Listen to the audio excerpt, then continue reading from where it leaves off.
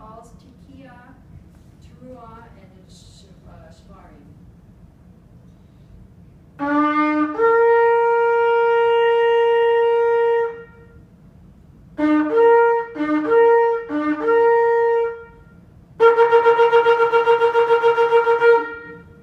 And then there's one long blast at the end.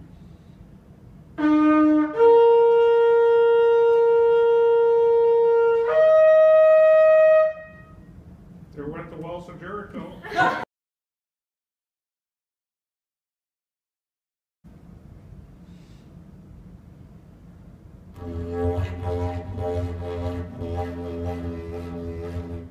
That's a kangaroo jumping along.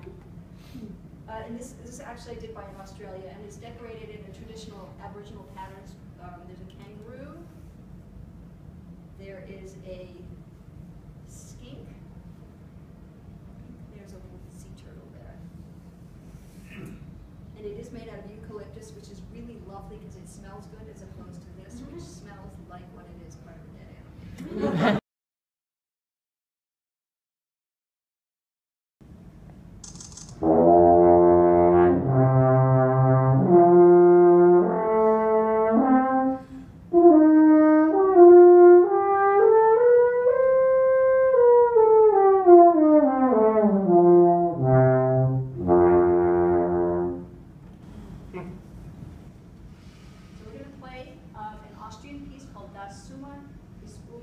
Which means summer is over, very appropriate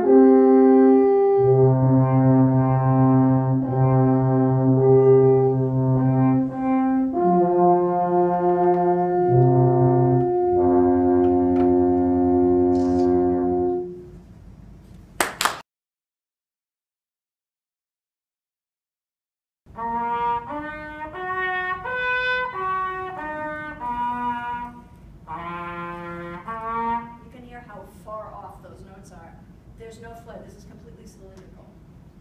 The fun was just for looks.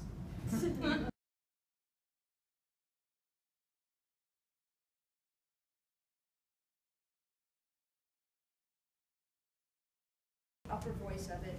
It is not meant as a melodic instrument at all.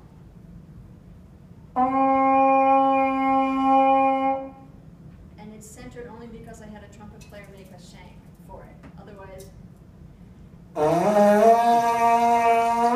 that's closer to what it's supposed to sound like. It's a very big, flat mouthpiece.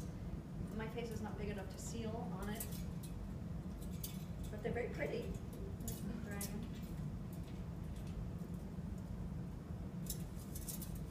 And they made the switch. It's interesting the reason they made the switch from bone to brass. It wasn't because somebody suddenly had a conscience about using human parts for instruments. It was because when they made it out of brass, it gave a louder sound and it made articulations easier. You could produce the note easier and you could articulate more cleanly.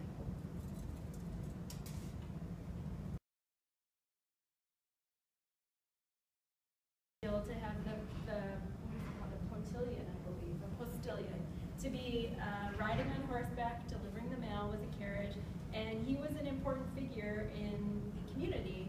So he would have an announcer announce him coming, and everyone would have to move, and the post was coming. So here's how this sounds.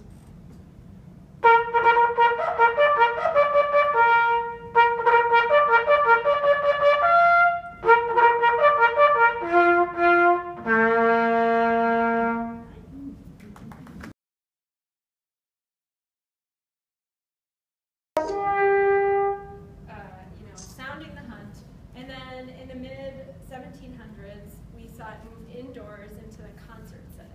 And composers like Mozart and Handel and Haydn all started writing for this clunky instrument. So the very first, as with everything else that we've seen, it is one set of tube, and you are stuck with a harmonic series. So no hands, the only notes you get.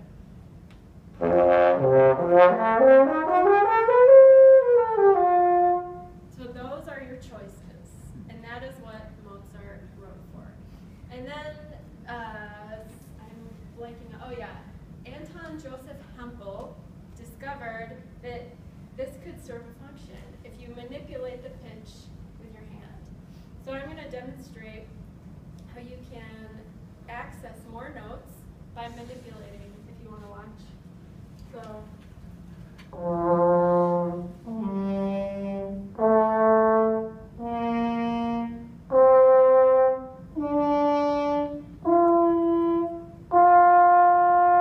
So all of a sudden, this whole new world opened up of a greater number of notes you could use. You could suddenly write chromatically for the horn. And then another invention was something called a crook. And so they would have, these slides come out, well they should if Lisa had oil or greaser slides. So these come out, and if we had crooks, you could put a longer piece of tube in here, and that would make the whole horn longer, which as we already know would make the whole horn lower. So then you have a different harmonic series, like this particular horn is in C. If we put a longer crook in, we would get the